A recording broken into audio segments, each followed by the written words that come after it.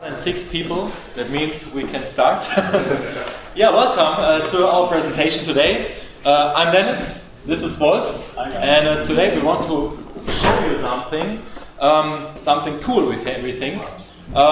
We show you how you can augment your existing extensions, components, using a low-code platform, actually using or following a model-driven approach. That's what we're doing, what we're showing you, that's our research. Our presentation today is divided into two parts. One part is more the background stuff. I will tell you or show you some typical challenges we all have every day during the development of extensions. Who of you is an extension developer? I think most of you are. Yeah, so I think the challenges we have collected are the challenges you have to tackle every day as a developer. Afterwards, we show you how we try to tackle it, or at least what we research how to tackle these challenges, named model-driven development approach. Hello. And afterwards, we show you our process we defined, how you can use this model-driven development approach to augment your existing extensions, legacy components, which you have already installed in the Joomla installation, by new extensions following that approach. That will Wolf explain. And this is followed by a demo. I know, I don't always do demos, but when I do, everything breaks 1 hour before, but I hope everything works out. We show you the stuff, and then let's start, I would say. We all are Joomla developers, extension developers. Wolf and I do this since 2008, I think. We developed components, modules, plugins for all the Joomla versions, starting from version 1.0. And typical challenges we found during over the years were starting with the coding standard. Following the coding standard is actually a good thing. If you are experienced, you can use the API, the Joomla API, and it makes it really easy actually to create your component. But if you are a novice in the domain, if you are a new developer and you want to try to create an own extension, it's actually really hard for you to come in to see all the dependencies as we can see on the file and code base. You have to follow the name structures, as we can see here, the typical name structures. We are experienced, we know that. But if you're a novice, it's really hard. And if you have one typo, for instance, everything breaks. And if you're a novice, you don't know what to do. And that could lead you to, oh no, I don't want to use or create an extension for Joomla anymore, especially instead of doing it in an easy way. And this is not just this is what we actually see over the years. We are working for a university where we have a course and teach the students how to develop Joomla extensions since 2008. And every year the students have these problems. Oh, okay, which architecture do we have and which coding standards do I have to follow? And then we say, okay, there are coding standards like these, but actually there are not really standards for how your component should look like and so on. So it's really hard for new developers to come into Joomla. That's one of the biggest challenges. But even for experienced developers, it could be hard sometimes to adhere to the standards, and sometimes, you have a bug in your code and you don't find it, and it's just a simple thing, just a typo or something like that. Who of you, or what is the typical approach for you to create a new extension, for instance, a new component? What is the way you do it? Peter?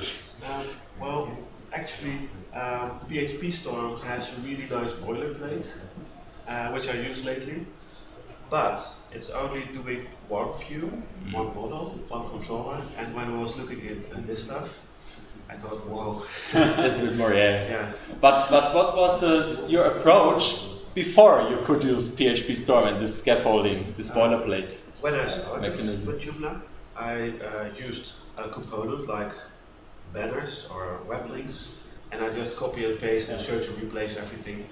Otherwise, you have to type everything.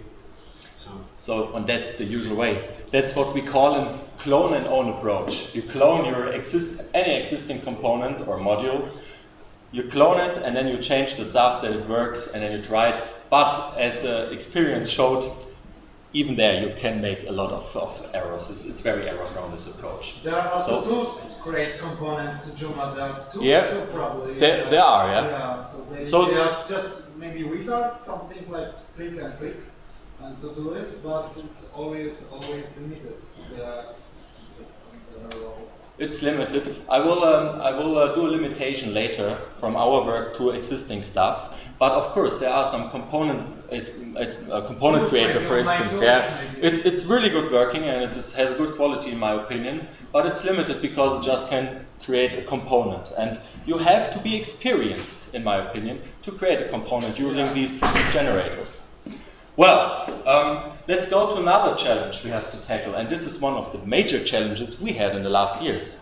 Migration. If the underlying platform changes, the Joomla platform, especially major platform changes, as extension developers we have a lot of work to do. We have to migrate all the stuff to the new Joomla version. For instance, 1.0 to 1.5, 1.5 to 1.6, 7.5, and then to 3. And we have done all this over the last years, and we saw, oh man, this is so time consuming.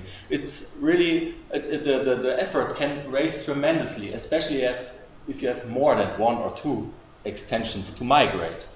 And this is a really big problem. And when we started migrating our extensions to Joomla 3, it was 5 or 6 years ago, we thought, okay, if Joomla 4 comes, we must have a different thing to do this. It must be easier to do this. And the third challenge which we have to tackle, and this is the challenge we focus today, is how can we handle legacy extensions? Extensions we already installed in our instance, in our Joomla instance, or extensions we used from other persons, third-party extensions, and we want to use them and augment them by our own functionality. How can we do this in an easy way?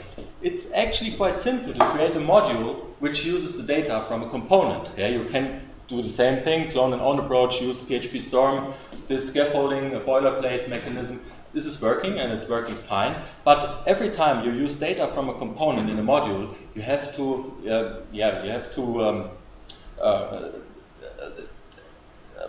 find all the dependencies and define the dependencies in your code, and this can be a hard thing. It becomes worse if you want to create a new view, for instance, in your component, in an existing component, because then you have to create the model view controller files, you have to create database changes, and so on and so on. And this can be a very error-prone process. We know it from experience. So here, so this is another challenge we want to tackle anyhow. So 5 years ago, we were at the university with our professor, and he said, guys, as we're doing the stuff here, we must find something that increase our development and maintenance speed and makes it a little bit easier. So we started, is there any approach in research we can use to tackle all these challenges? And there is. It's called model-driven development, or model-driven software development, model-driven engineering. In a nutshell, you have a model with all the semantic information of your functionality. You have a code generator which uses the model as an input, and the code generator generates all the boilerplate stuff you don't have to think about at modeling time. And in the best case, a functional application comes out at the end, which you don't have to change by hand. That's the idea behind model-driven development. And model-driven development, by definition, is intended to tackle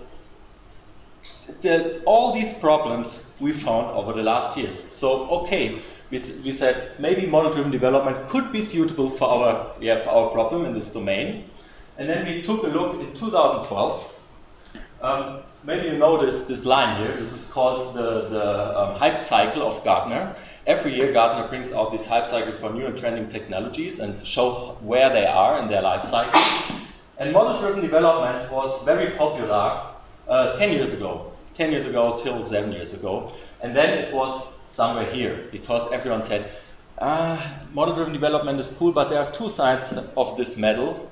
You have a tremendous effort you need for creating these tools, generator, modeling language, and so on.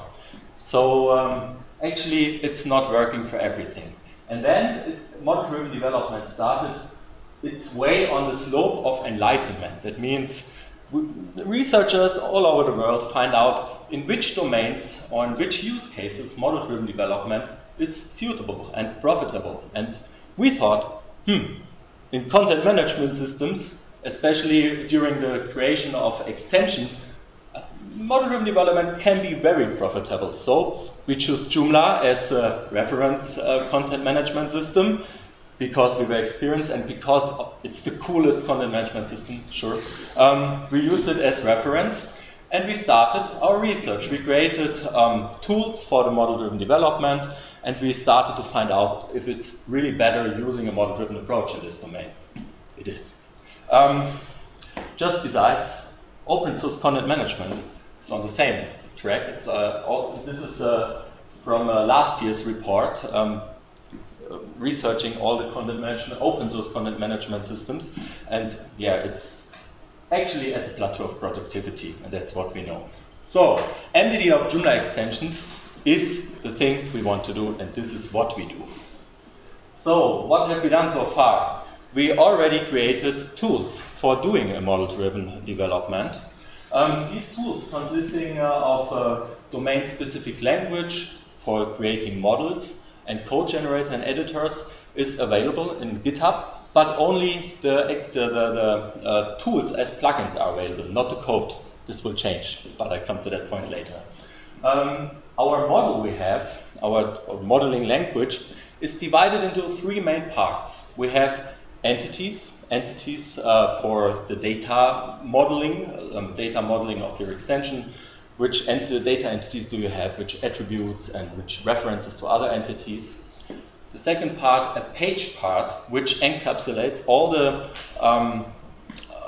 model view controller stuff. So everything you need for a view is encapsulated into this page. So you don't have to say, I need a view and a model and a controller. You just say, I want a page. I want a page to illustrate this entity as a list. This you can do with these pages. This is everything in the model. And last but not least, the third part is the extension part. The extension part brings everything together with, additionally with manifestation stuff like author and license and all that stuff. And in the extension part you say, I want to create a component. And in the component I want to use this, and this page. And when you've done this, the generator does all the rest for you. It creates everything else. And especially the generator, this was the most hard work in the last years, and we are just up to 3 developers over the years, so it's really hard and it was really time consuming and really hard to maintain.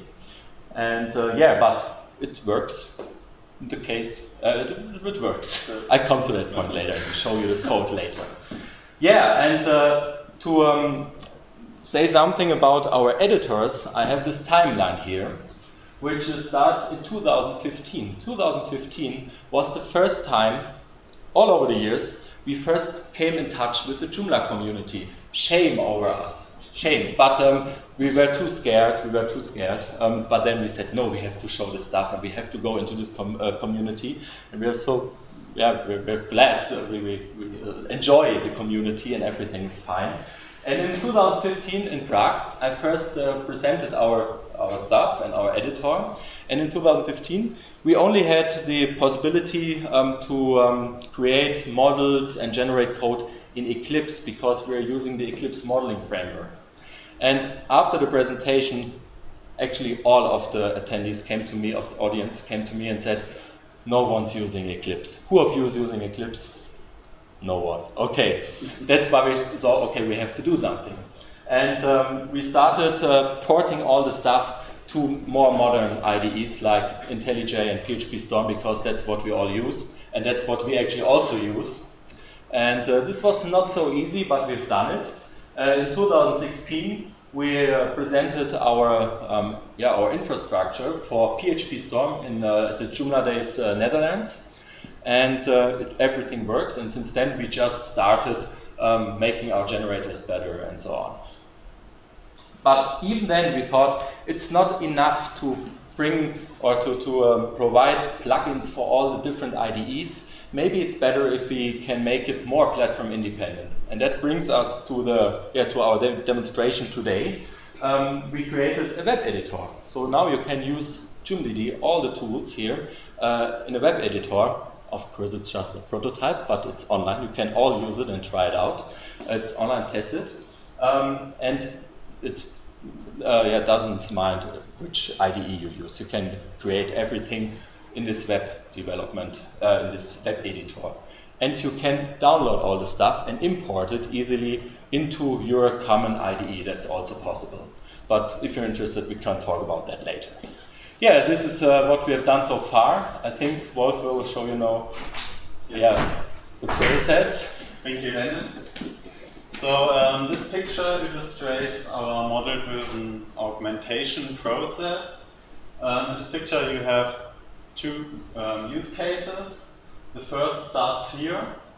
If you have an existing component or Joomla extension, you want to have this extension as a model to work with our tools. So first you have to extract the model out of the existing component and load it into our editor to be able to augment it, to be able to change something in it.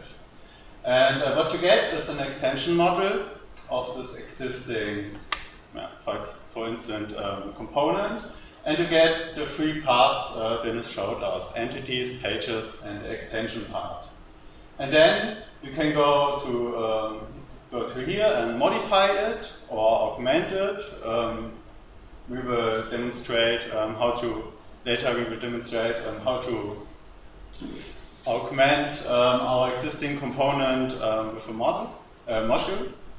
And after you did that, you can generate a new component out of this extension model, here, this part, and then you get the new extensions with the changes you made. And then you can deploy it to your page, and everything will work fine.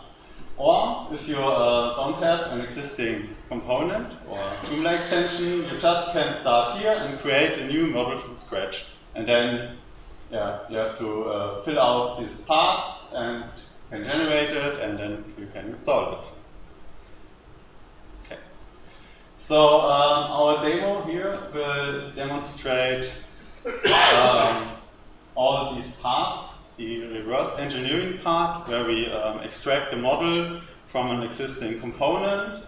Then we will augment it. We create a new module for this component to show data in the front end. And after that, we will come here to the forward engineering part and generate new code out of the extension model. And we will also see that we can install it and use it. Okay. So this is our web editor. We will show the functionality soon in the demo. But we have this input field where we can define and see our model and do modifications. You also see here on the right a tree structure where we see our workspace where all the files goes in, and we see that we have here a model file. We see here a folder where all the generated artifacts will be, and a reverse folder where we see later uploaded existing component. And we have some actions here. Some buttons, various buttons we can use to do all this stuff and actions. So then, Dennis, I think it's time for a demonstration. Okay. If you want so. So you want to see something? It's more interesting than just hearing us. Okay, then let's go. So first we will show you the our conference component and Joomla website. Yeah. Questions? Some changes between, for example, with Joomla 3.4 and 3.7. I have an extension developed for 3.4. we import it? If we take out 8.7? That's the point. It will work, but because it just takes all the stuff which is actually independent. Yeah, you know, it takes the entities and pages and its stuff. It's actually part of our reverse engineering tool. If it's good enough, it will work with every Joomla version. Currently, this is not the case, to be honest. The current reverse engineering tool works for us. It extracts the stuff we need, but not everything. But we are currently working on a new parser. I'll say something later to that point. And yeah, then it will be possible, and it will be independent to the version, because it will work. It's just a kind of question how our reverse engineering tool is developed. And continuing this, if I create a new project, yeah, like you know, then I can choose what version of Joomla to generate the code. That would be great in future, but currently it's not the case. It's just code. Yeah, it's just the current version we have in our generator. But I come to a point. Okay. Okay. So we have the conference component here with participants, talks, agenda, and rooms. And maybe we go to the back end. Yes. This is a usual, a standard component. Okay, it's called simple conference with this, with the grab functionality for 4 entities. Yes. Okay, and our goal now is to augment this extension and have a new module that will show all talks here in the front end. So what we want is a new module now. A new module which uses the data of this component. So what we have to do is we have to reverse engineer this component first, then re-engineer the model which is resulting, and then we can generate the module, and in the best case it works. Okay, so what shall we do first? Yeah, the editor. Show you the editor. When you use this editor and you see it's online, you can use it directly if you want, but no, use it later.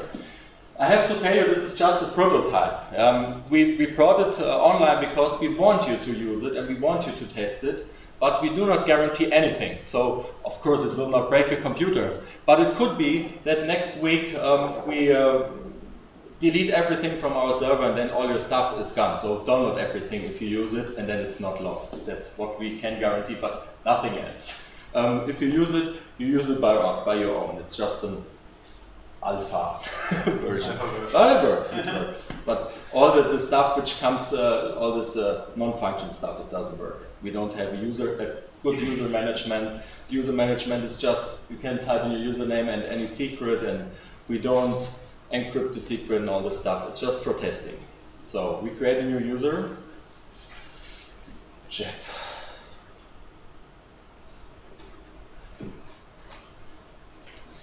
And then it starts with one resource which is actually empty in this case. And what you can do, you can now start loading examples, like conference example, then it's in here. And then you can generate the code, but this is not the thing we want to show you today. What we want to show is the extraction part. Yeah. So following our process, we have an existing component and want to extract the model out of it. So we have first have to upload it into our workspace on the server. And this file must be a zip file with a valid Joomla extension structure. But it doesn't depend on, the only thing what is important is the correct definition in the manifest.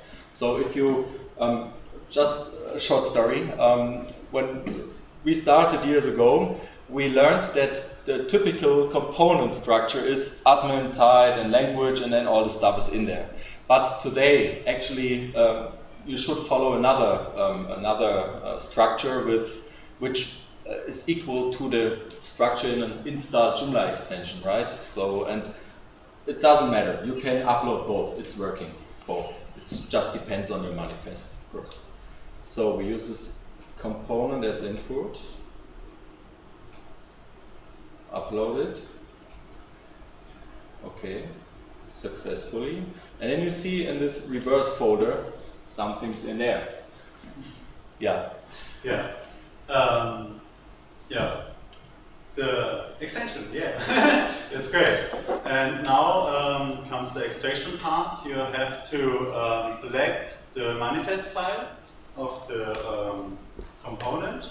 Then you can press the button here, model extraction. Do it.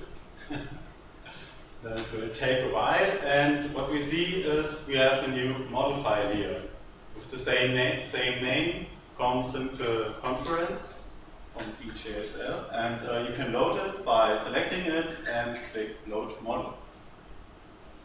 And it's in here. And now you have all the three parts we showed you: the entity part, the pages part, and the extension part. And one thing what can be a little bit confusing are the carets we use here, right? These are for masking your identifiers so that they are not keywords. Because if they are keywords, everything is read in the editor, and with that you can make sure that there will be no error. The generator later takes everything away of these carets, so everything later what is generated is without the carets. These are just for masking the stuff in the editor. So like list search and so on. And you see, there's actually more in this model as you usually would model when you do it from scratch, because it's a reverse engineering, we don't want to lose anything. But we have this entities part here with participants and a lot of attributes and talks and a lot of attributes and room, agenda items, and we have the pages. But just a simple thing.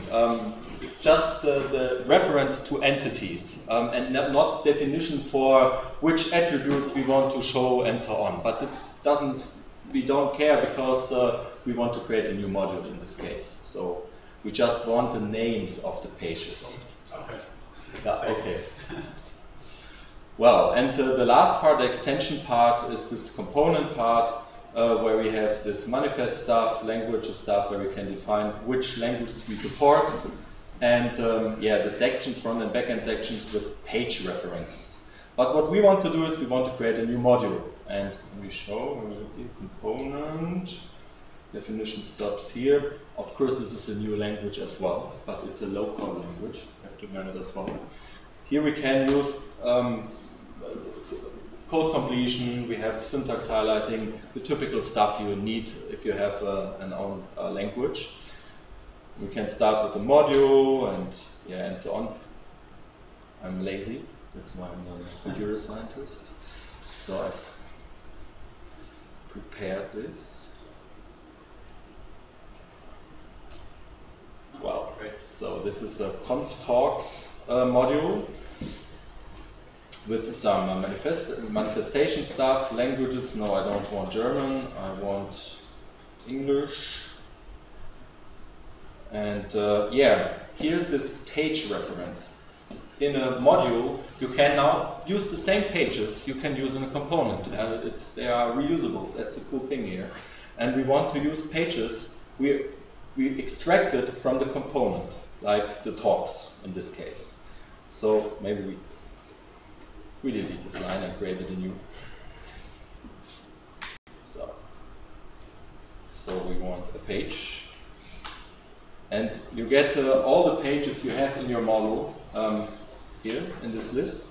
We want the talks.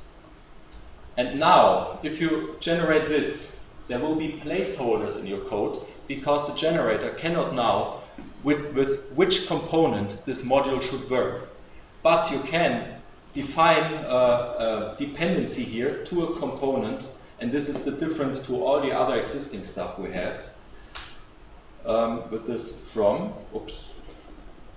And then you see the components you defined. Okay, there are two, but they are the same.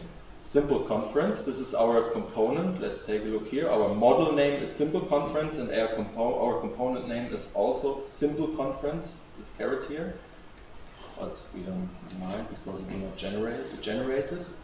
And now you can define from where of your component and how you take the data from your component. You can load the model of your component's front-end page, of your component's back-end page, or you can directly access the data in the database of your component. And this is the keyword data, and afterwards you can say what you want. And this is just for the generator to know in which kind he shall create the dependency in the code. Web service, we have it in our language, but it's not supported at the moment, but it will be further. Let's use backend DAO. Hope it works. Okay, and that's all. This is all we have to model, not more. It's just a few lines. Okay. So this is our model, our augmentation, and now we want to recreate or generate our extension. So you have to select the model first, and then you can click generate code, and that will take some time. Works. But then you can see here in source gen you have folders and files. You first have the independent entities, extension, and pages, and in the extensions folder you can find our component, which we uploaded. But it's not important for us because we don't want to use this component. We use the component which is already installed. Right. And here's our new model, yes. module. Which this is the model we want to install, we want to use. We have modeled. And we have a context menu here you can use. It's jQuery, but you can also use this download here. And you can use this download for every node in your tree. You can download everything, and it downloads as a zip file. And in this case, we want this mod conf talks, download, and there it is. Okay, now we install it. And now we install this module, just that you believe we don't have any module here. These are all the modules we have already installed. And now let's install a new one. And this is the critical part of the demo. Actually, yeah? You could have installed already, but there's no reference to it. So if you go to manage and modules, then you see if it's installed. So to manage, okay, manage again, and then search toolbar, manage. Search for conf. Or select the type. Okay. If you click on the ID, on the right, you have the ID numbers on the other side. Here? Yes, yeah. If you click it 2 times. Okay, that you see the new ones. Yes. Okay. Yes, it's not installed. It's not installed, yeah. Yeah, I see. Good point. Good point. But we are experienced enough. We have hit it anywhere else. Well, let's go to the install, and we can directly put it here. This was successful. Let's go back again to the modules. It's there now. It's conf talks. Let's name it talks. Published and position is and everywhere on pages safe. Okay, everything worked.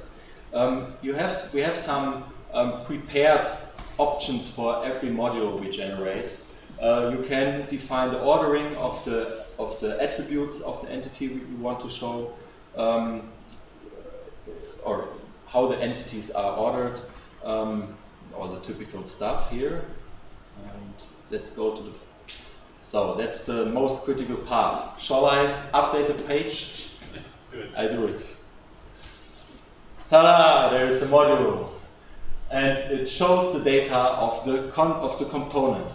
And as you see here, there's too many data we show here because there's data we don't want to show actually.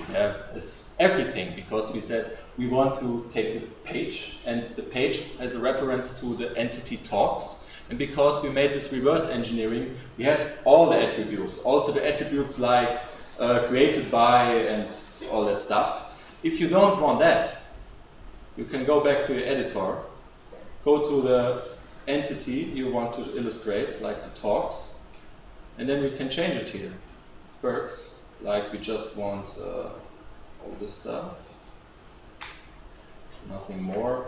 Maybe not the ID, but all the entities need an unique and primary attribute. Let's say it's a title here, and then we don't need the ID.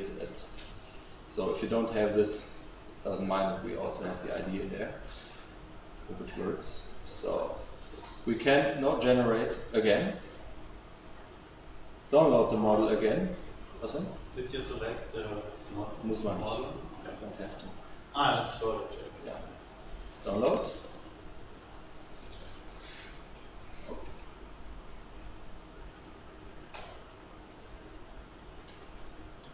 Reinstall. Works. So let's show them now. And then you see there's just the information. And this was actually very fast. Yeah? And you changed it very fast and it works. And of course, we cannot generate template stuff. The template stuff is part of you as a developer. You can add individual code if you want, and it works as well. All right. Want to say anything? That was a demonstration. And I don't think we have the time for more, so then let's go back to the slides. Well, then let's conclude what we showed you and what we have seen and what we have done and what we are doing actually. We are we are researching the area of model-driven development in the domain of content management systems and more precisely on Joomla. And you can use this approach, and this works actually quite good for the scaffolding as well as the PHP Storm scaffolding mechanism or component creator mechanism. And component creator is really cool. We use it as reference, the generate code as reference. But the thing we do more is you can develop all the other extensions as well, and you can create dependency between the extensions as well. And this is something we never saw anywhere else. And you can use it. All the stuff is in GitHub. You can try it out. But we know it's hard to try it out if you are not used to it. You can contact us. You can you can help us to make it better. This will be part of the next weeks. And also you can use the stuff for the augmentation, the thing we showed you. Of course, the augmentation we showed with the new model, but you can also augment your component by new views, all the stuff which depends to a view, and so on. This is all possible. What are the next steps? The next steps are that this reverse engineering tool, as I said before, is just also a kind of prototype. It does what we want it to do, but it's not perfect. Therefore, we created a new PHP parser, which is running on Java in Scala. It's up to date, not like the other parsers you can find open source, which are PHP 4 and so on. This is PHP 7 and it works. And we bring this parser to GitHub as a standalone parser in the next week, the next 2 weeks. And with that parser, we will be able to create a more sophisticated reverse engineering tool. The next thing is we need our generator to test it. We are just 2 or up to 3 developers, and we cannot test our own stuff. That's the best thing you can do, test your own code. So we need you as a community and all the other people to test the stuff. That's why we put everything online. Also the editor test it. Give us feedback, would be great if you do so, so that we can improve our tools. And another thing, and this is actually the most important thing, and this brings me to the end of the presentation, is we have to make everything open source. In the last years, we thought about, should we give our generator to GitHub and everyone else can see it and can take it and make money with it and make it better as we do? Maybe not, maybe it's better if we let everything close in our university.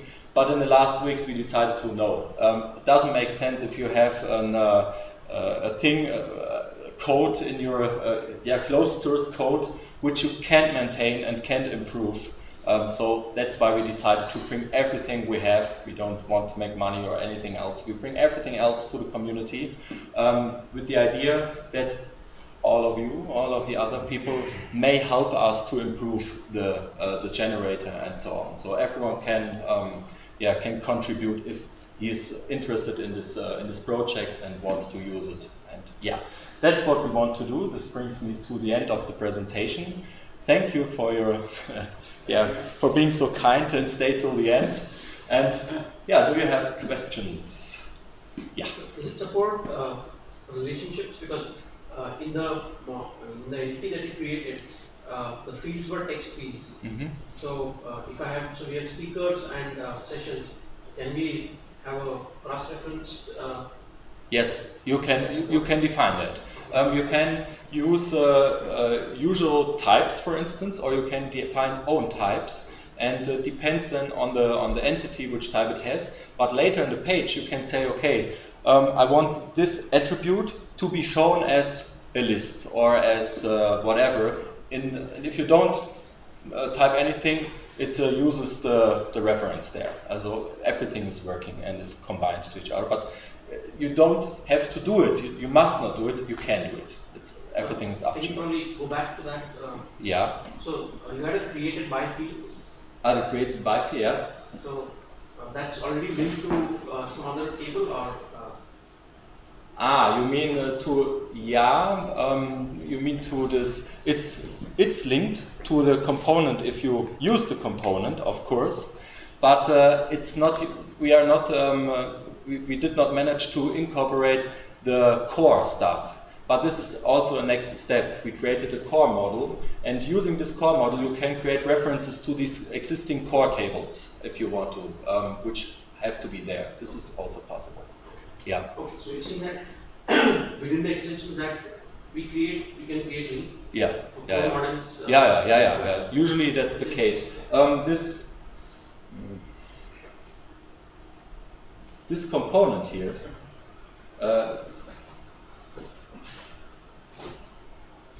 You want to take pictures? Sorry, you can have the presentation later.